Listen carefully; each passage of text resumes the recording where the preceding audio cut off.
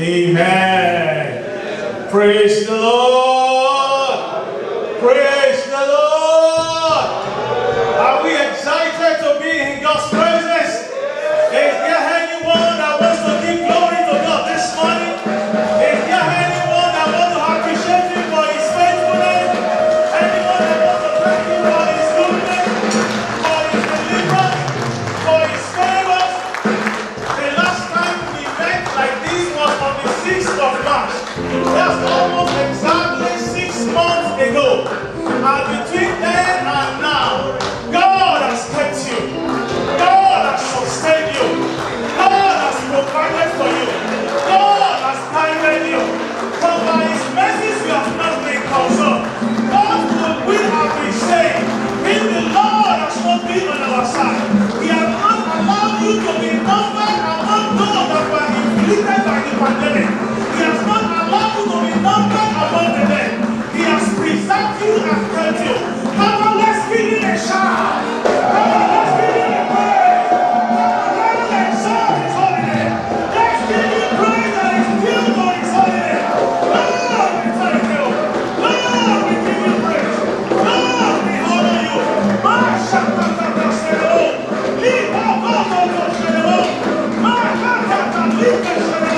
Just worship Him. Just give Him praise. Just exalt His holy name. Just appreciate Him for His faithfulness. He has kept you. He has sustained you. He has preserved you.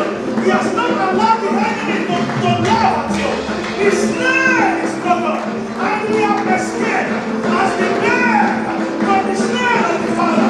Blessed be God, who has not given us as a prey on the teeth of the pandemic. Lord, we give you praise. Lord, we give you praise. Lord, we honor you. In the name of Jesus. We give all our thanks to the Lord. Thanks to the Lord. Thanks to the Lord. We give thanks. We give all our thanks to the Lord. Thanks to the Lord. Thanks to the Lord. We give thanks. We give all our thanks to the Lord. Thanks to Him. Thanks to the Lord. For He has been faithful. Thanks to the Lord. Lift your hands. All our thanks to the Lord. Thanks to Him. Thanks to the Lord. Thanks to the Lord. You high are lifted up. There is no one like you. Hallelujah. Hallelujah.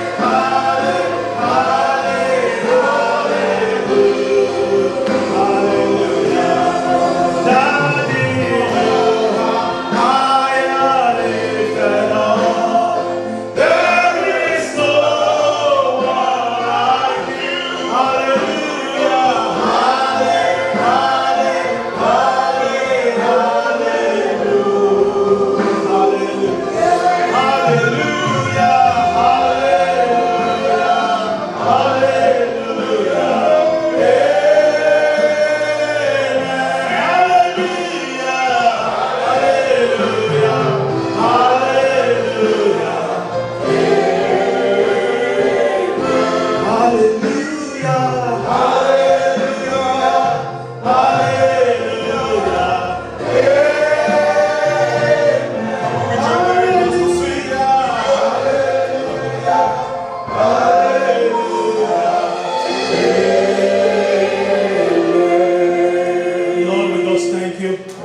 Lord, we just give you praise.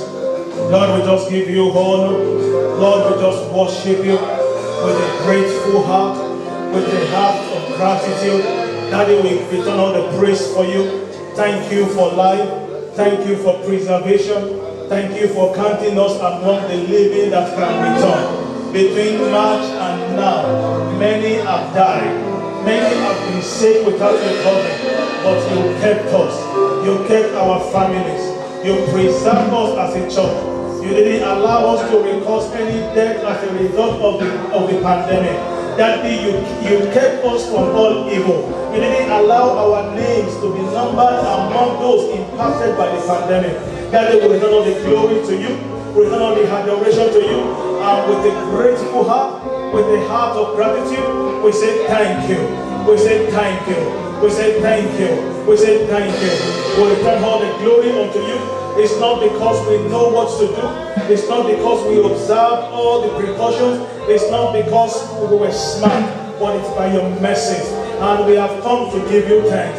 We have come to return all the glory and honor to your holy name. And we say, be thou highly lifted up and exalted in the name of Jesus. And Father, as we continue this morning, let your presence continue with us.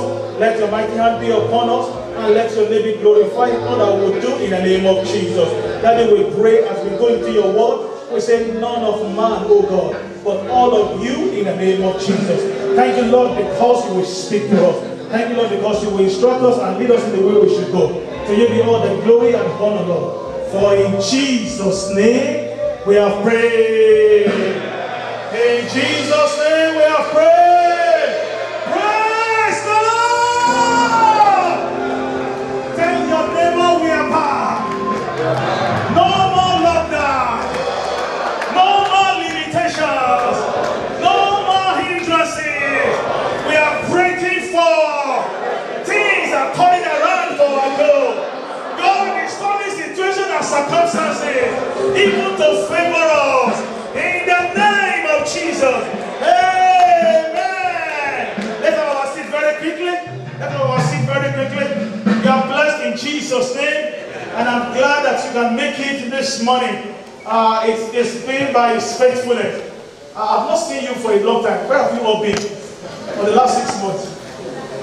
You're all welcome to church again in Jesus' name. Praise the Lord.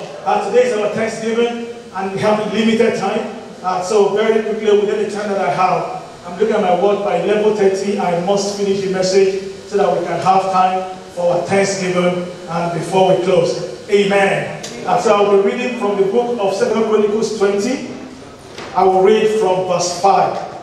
2 Chronicles 20, and I will be reading from verse 5. Amen.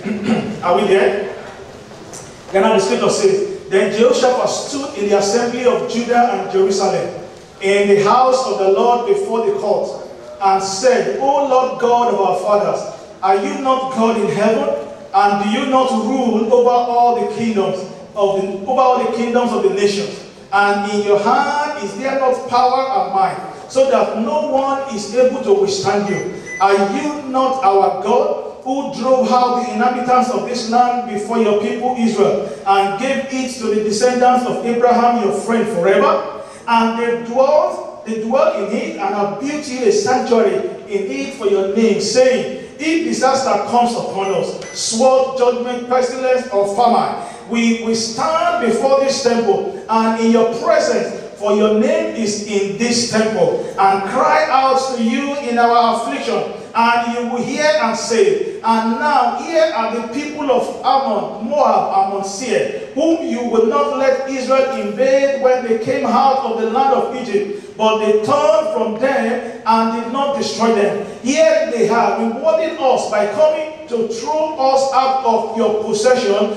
which you have given us to inherit. O our God, will you not judge them? For we have no power against this great multitude that is coming against us, nor do we know what to do, but our eyes are upon you. Now all Judah with their little ones, their wives and their children, stood before the Lord. Then the Spirit of the Lord came upon Jahaziel, the son of Zechariah, the son of Benaiah, the son of Jeiel, the son of Mattaniah, a Levite of the sons of Asaph, in the midst of the assembly. And he said, listen, all you of Judah and you inhabitants of Jerusalem, you, King Jehoshaphat, Thus says the Lord to you, do not be afraid nor dismayed because of this great multitude. For the battle is not yours, but God's. Tomorrow go down against them. They will surely come by the ascent of Ziz, and you will find them at the head of the brook before the wilderness of Jeruel. You will not need to fight in this battle. Position yourselves. Stand still and see the salvation of the Lord, who is with you, O Judah, O RCP, and Jerusalem. Do not fear or be dismayed. Tomorrow go out against them, for the Lord is with you. And Jehoshaphat bowed his head with his face to the ground, and all Judah and the inhabitants of Jerusalem bowed before the Lord, worshipping the Lord. Then the Levites of the children of the Kohathites and of the children of the Korathites stood up to praise the Lord God of Israel with voices loud and high. So they rose early in the morning and went into the wilderness of Tekoa. And as they went, Joshua stood and said, hear me, O Jerusalem, and you inhabitants of Jerusalem, believe in the Lord your God, and you shall be established. Believe his prophet, and you shall prosper. And when he had consulted with the people, he appointed those who would sing to the Lord, and who would praise the beauty of holiness, as they went out before the army and were saying, praise the Lord, for his mercy endures forever. Now when they began to sing and to praise, the Lord set ambushes against the people of Ammon, Moab, and Mount Seir, who had come against Judah, and they were defeated. For the people of Ammon and Moab stood up against the inhabitants of Mount Seir to brutally kill and destroy them. And when they had made an end of the inhabitants of Seir, they had to destroy one another. That will be the testimony of your enemies this month in the name of Jesus. And so when Judah came to a place overlooking the wilderness, they looked towards the multitude, and there were dead bodies falling on the head. No one had escaped. May the Lord bless the reading of his word in the name of Jesus. This morning I'm speaking on, the title of the message is Praise in Crisis. Is praise in crisis. Now, where we read from the book of Chronicles, if you look from 1 Chronicles chapter 1, you will see that the book of Chronicles is a documentation of the acts, of the hearts and the lives of the kings of Israel. In fact, the meaning of Chronicles, in the church dictionary meaning, Chronicles actually means a factual documentation of events in the order in which they occur. That's the meaning of Chronicles. He said it's a factual documentation of events in the order in which they occur. So the book of Chronicles is a factual documentation of the life and history of the Israelites from Adam to Abraham. And then by the time it got to chapter 2 of 1 Chronicles, they began to document the acts of the kings of Israel. Starting with the life of Saul, they documented the life of David, and by the end of 1 Chronicles, David was rounding up his throne, and Solomon was introduced in 1 Chronicles as the new king of Israel. Do you remember Solomon? Solomon was the man, was the son that Bathsheba, the wife of Uriah, gave birth to David. You remember Solomon? His mother was married in an imperfect union. David killed her husband to be able to marry her. And when the first child, Solomon, was the second son that was born by Bathsheba. And isn't it interesting that God will choose such a son from an imperfect union to lead his people?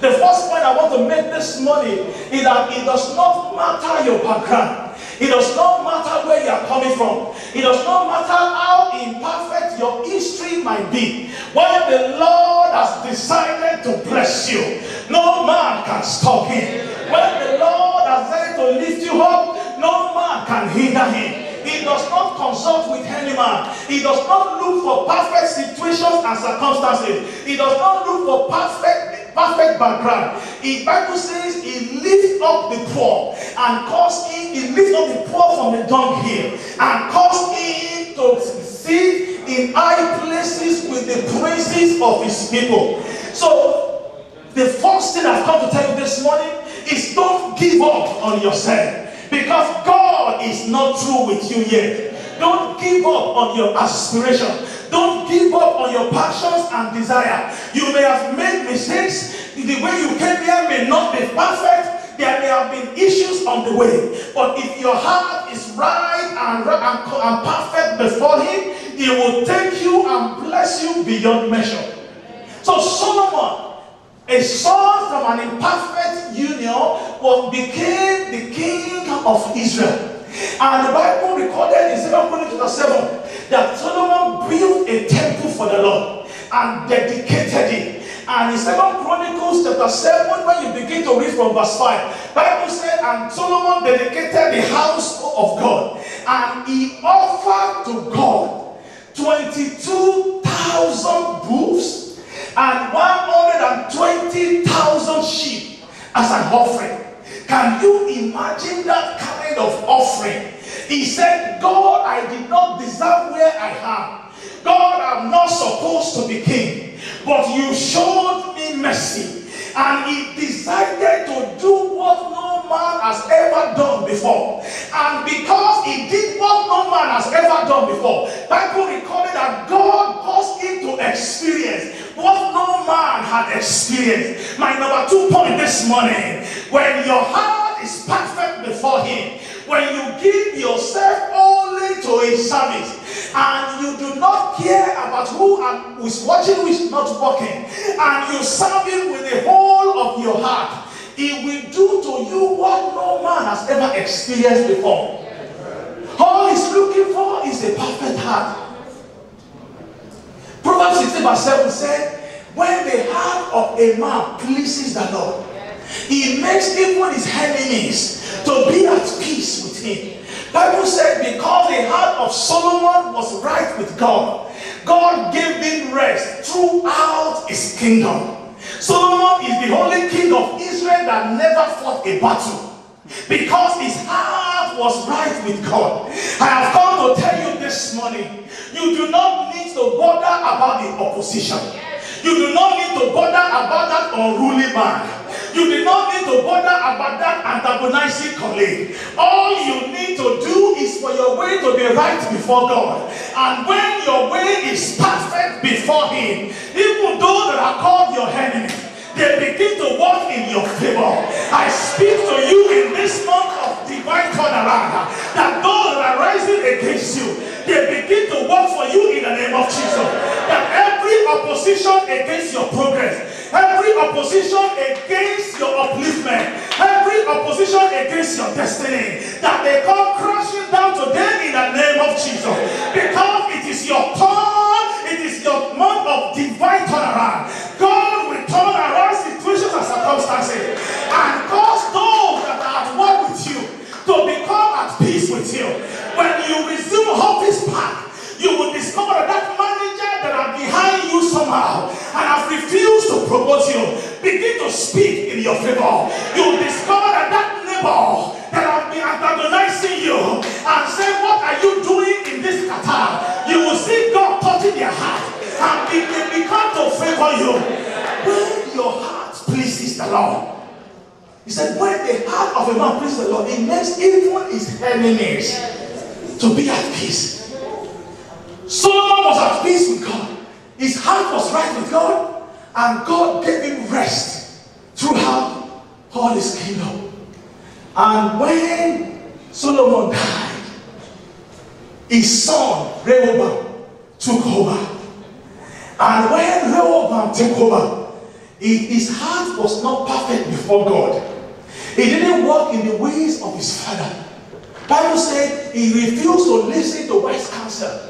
And so the kingdom was divided at his time. But because of God's mercy, because of God of Abraham, of Isaac and Jacob, because of the covenant He had made with David, He said, I will still allow a seat for David in the land of Israel. He talks about the covenant of the fathers. I don't have time to go there, but one of these Sundays we'll talk about the covenant of the fathers. But because of the covenant that God had with David, Rehoboth was spared the disgrace of being dethroned. And so Jeroboam took 10 kings know. And Rehoboth took only to Judah and Benjamin. I speak to you in the name of Jesus that the covenant of Abraham, Isaac, and Jacob, that the covenant of David, because you are spiritual children of David, that covenant will speak on your behalf in the name of Jesus. That covenant will speak mercy in the name of Jesus. Where you deserve judgment, that covenant begin to speak mercy for you. That covenant begin to deliver into your hand that which you do not desire. In the name of Jesus. Rehoboth led Judah and Benjamin. And then when we go to 2 Chronicles chapter 13, Bible said Rehoboth died and his son Abijah took over from him. When I was reading the scripture, I saw Abijah. I remember, how many of you, when you were growing up, you watched that NTA movie called Abijah? Yes, sir. How many of us watched it? Abijah.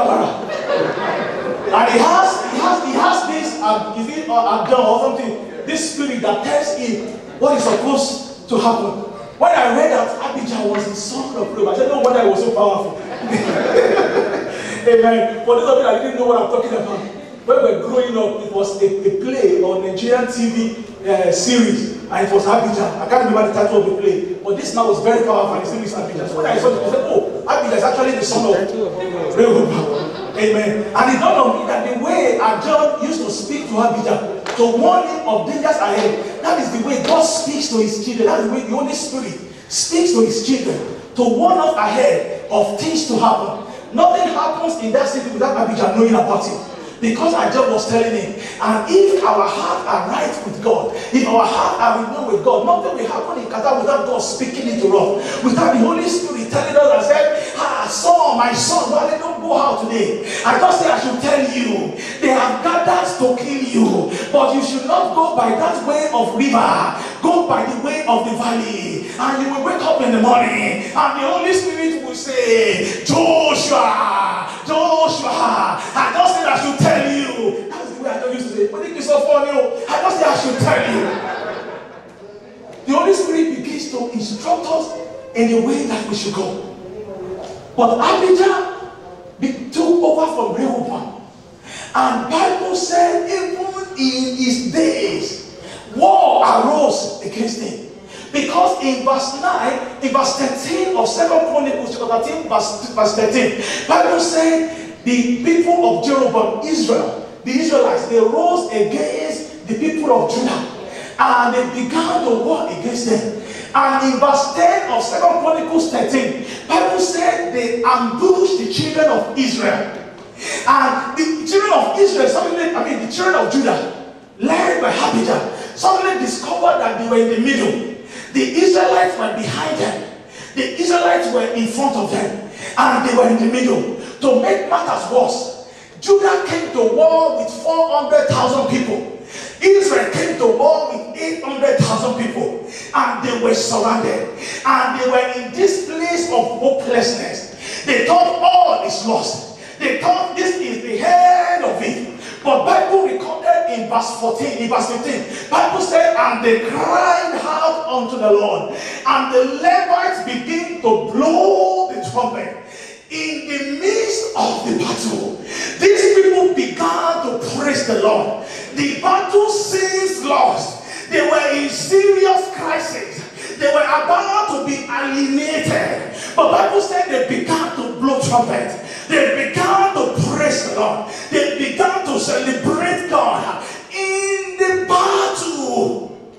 And Bible said, as they were praising, what did God do? Bible said, God ambushed the Israelites and defeated them before the children of Judah. Now you will notice that they did not wait for the battle to end before they gave praise.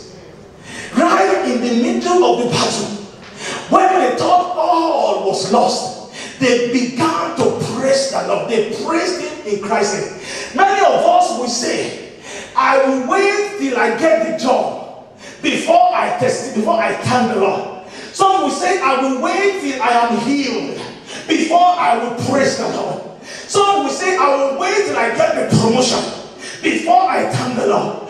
Others will say, I will wait till the child come back home and then I will praise the Lord. But Abijah and the people of Judah said, whether the child has come home or not, even as I am in this battle, I am still going to praise the Lord. The job has been lost. I am looking for the next job. It is not coming yet, but I will still be praising the Lord. The child is gone, is left home. I will still be praising the Lord, because I know when I praise Him in crisis, He appears and turns things around for my good. No, maybe I have been devoted, maybe my salary has been cut, but in the midst of that financial difficulty, I will keep praising the Lord. They did not wait until the battle has been won, but they praised God in crisis. And when they praised Him where they were, God showed up for them. And this is a trend you will see throughout the scripture. People praising God. Because when Abijah died, and his son Asa took over from him, in 2 Chronicles chapter 14, when you begin to read, Bible said in verse 5, 2 Chronicles 14, Bible said, in 2 Chronicles 14 verse 9, Bible said, and Zerah the Ethiopian came and waged war against Asa. When it was the time of Abijah, it was 400,000 against 800,000. But when it got to Asa, Bible said the Ethiopians came with an army of 1.3 million soldiers against Judah's army of 500,000. That is more than 2. It's almost a factor of 3. From generation to generation, the war became tougher. Opposition doubled and then tripled. But Bible recorded in 2 Chronicles chapter 14 that Asa knew what his father Abijah did. And when he was in this crisis, in verse 9, he spoke to God. He said, oh Lord my God, to her is nothing before you. You can save with few or with many. You deliver those that are powerless.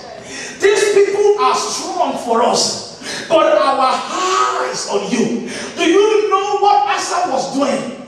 Asa was praising God. Because praise is extolling the virtues of God. It is praising God for His personality. Asa was saying, Lord, you are the deliverer. Asa was saying, Lord, you are Jehovah Rapha. Asa was saying, you are the one that made a way where there seems to be no way. And Asa was saying, you are the one that opened and no one closes. You are the one that closes and no one opens.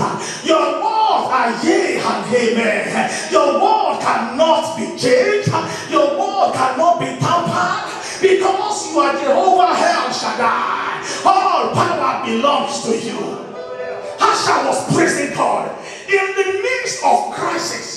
500,000 soldiers against 1.3 million soldiers. Asa was praising God. And Bible said suddenly. Somebody said suddenly. Suddenly. He said the Lord struck the Ethiopians. He said they fled before the children of Judah. The children of Judah pursued them. Bible said the God overthrew them. They could not recover. They were broken before God. And the children of Israel took spoils innumerable. I speak to you in this month of divine turnaround, that as you praise Him in crisis, you see God confuting your enemy. You see Him uprooting every opposition. The Lord will overthrow them. The Lord will break them.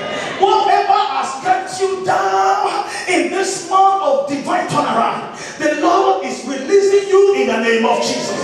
Asa praised God in crisis, and the enemy was defeated. And then Asa died. And when it got to chapter 17 of 2 Chronicles, Bible said Jehoshaphat, his son, reigned in his stead. You see the story where it's coming from? Bible said Jehoshaphat, his son, reigned in his stead. And chapter 17, chapter 18, chapter 19 was describing Jehoshaphat. Bible said Jehoshaphat had a perfect heart before God. Bible said he loved the Lord. Bible said he appointed teachers and Levites across the cities of Judah and Benjamin.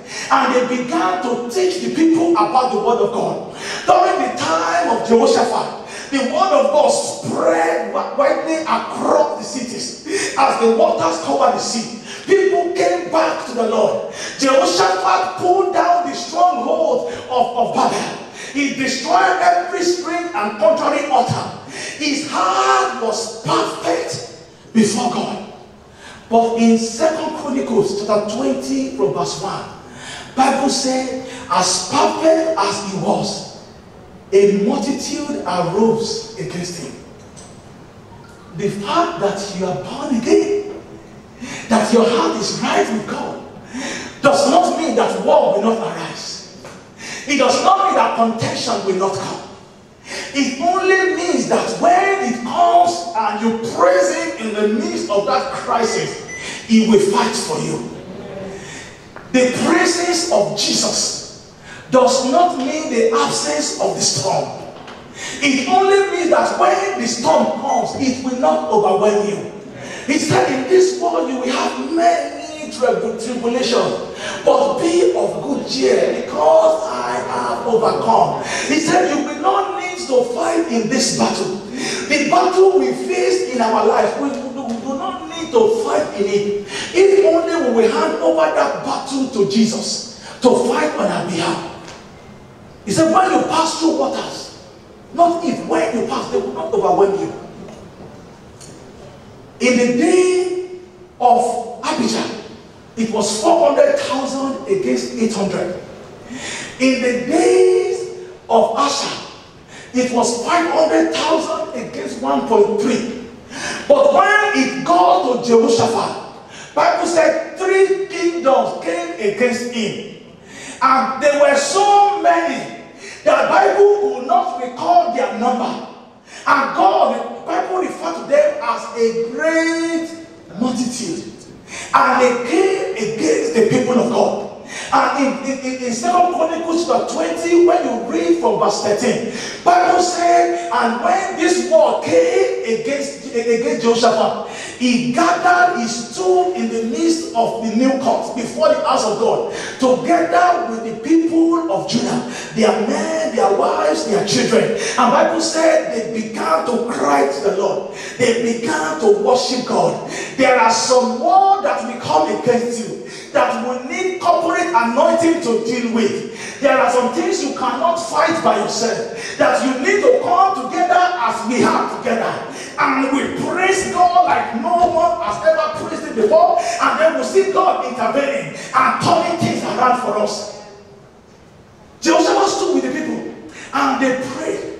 And Bible said as they were praying and they were worshiping and bowed down and worshiping, the prophet came and declared to Jehoshaphat and the people, he said, this is not your battle, because the Lord will fight for you. Amen. Just the way I've come to tell you this morning, it is not your battle.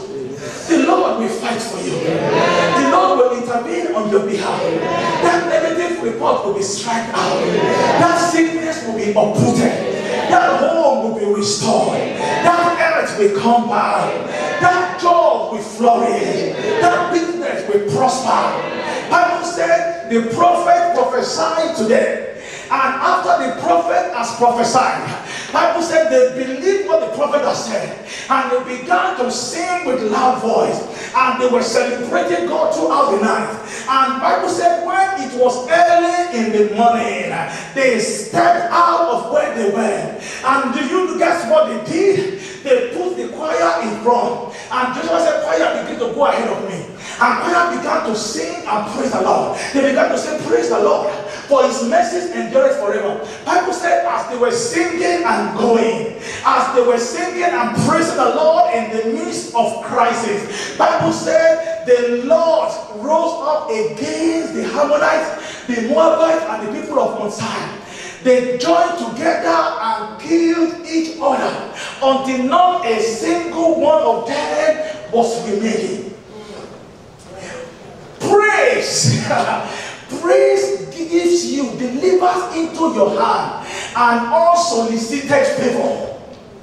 Because you will notice that the Israelites, the Joshua and the people did not even ask God, Lord, go and fight this battle. The Bible said when they were praising, in the midst of that crisis, God arose and turned the enemies against themselves. When you praise Him, He delivers into your hand an unsolicited favor. When you praise Him, it causes things to grow. In fact, nothing will stand God in the midst of crisis. Praise was so powerful that it got the head of John the Baptist. Bible said John the Baptist was the greatest prophet. There is no man like him. Then also, Jesus said he is the greatest among men. But praise was so powerful that when Herodias began to dance before King Herod, the king was so pleased that he says, tell me, what do you want? The lad said, I want the head of John the Baptist. As powerful and anointed as John the Baptist was, his head will not withstand praise. I tell you, there is no stronghold that is strong enough to withstand praise. There is no anger, there is no power, there is no plot, there is no problem that is strong enough to stand against the praise of God. Time will fail me to tell you about testimonies, but I know that when you praise Him with a right heart, praise grants you access. It grants you unlimited access to the treasures of heaven. Praise grants you unrestrained, unconstrained, unlimited access to the treasures of heaven. When you're praising, that which has been stagnant becomes to move forward. John chapter 6 from verse 9, Bible said, on the platform of praise, 5 loaves and 2 fishes fed 5,000 people. The meal that was enough for one kid became multiplied to the extent of feeding 5,000 people. The reason why there is no promotion in that job is because instead of praising, you have been murmuring. Some of you have been murmuring and complaining about the job we have instead of praising Him. And when you murmur and complain, He leaves. Because the Bible says in Psalm 67 verse 5, let the people praise you, oh God, let the people praise you. And then the heart will yield its increase, and the Lord will bless us. And when the people refuse to praise God, what happens? The heart refuses to yield its increase, and God refuses to bless us. So instead of complaining and grumbling about that hope, begin to appreciate Him. I have come to tell you this morning, I don't know the multitude that you are facing. I don't know the multitude that is fighting against you. Maybe that job has been lost. But I've come to tell you this morning, the reason you did not lose everything is God. If at all you have lost anything, the reason you have not lost everything is God. God is the reason you have not lost everything. The job may be lost, but your life is not lost. Your salary may be cut, but you still have the job. The son may have left home, but thank God is still alive. And if you will just learn to praise God in those crises, as God intervened for those kings, you see Him coming in and intervening in your own situation. David, the great grandfather of all of them, Bible said he was a man after God's own heart. David did not become a man after God's own heart because of the heart of his work. But David praised his way into God's heart. How did I know that? Because in Psalm 55 verse 17, David said, 3 times a day I will pray to God. I will pray to God in the morning, in the afternoon, and in the evening. But when it got to Psalm 119 verse 64, David said, 7 times in a day will I praise God. David was praising Him more than he was praying. And God looked at his praise and said, this is a man after my own heart. Your praise in thanksgiving, your gratitude in thanksgiving for his heart and in praise for his personality will determine the greatness of your journey in this life. If only we will learn to praise him in crisis, then you will see him stepping in and turning around for you. And today, from this morning beginning, I see him intervening in your situation. Amen. I see him stepping in for you. Amen. As you arise and begin to praise him, I see him working things in your favor. Amen. I see walls crumbling down. Amen. I see red seas being parted. Amen. I see opposition being crushed. Amen. On the platform of praise.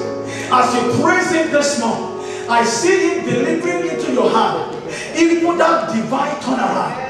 He's exchanging your sorrow for his joy. And he's turning everything around for you and making all things to become new. Let's bend our feet to begin to praise him. Let's bend our feet to begin to praise him. Just begin to celebrate him. I don't know the multitude that are fighting against you. I don't know the multitude you are fighting. Maybe it's the multitude at the office. Maybe your multitude is at home. Maybe your multitude is with your husband. Maybe your multitude is with your wife. Maybe your multitude is with your children. Maybe it is with your health or your finances. All you need to do is to praise him in crisis. And when you praise him, there is a divine exchange. He begins to exchange your weakness for his strength. He begins to fight your enemies. Begin to praise him. Begin to praise him right now. Praise him for that which is not enough. Praise him for that which has so much trouble. Praise him for the pains you are going through. Praise him for the bodies upon your heart. Praise him for those disappointments. Praise him for those faults. Praise him for those sadness. Just praise him where you are. Wherever you are, just begin to praise him. Until your desire becomes a manifestation. Keep praising him for what is in your hand. Keep praising him for what is in your hand. Just celebrate his holiness. Just celebrate his faithfulness. In the name of Jesus. In Jesus' name, we are praying.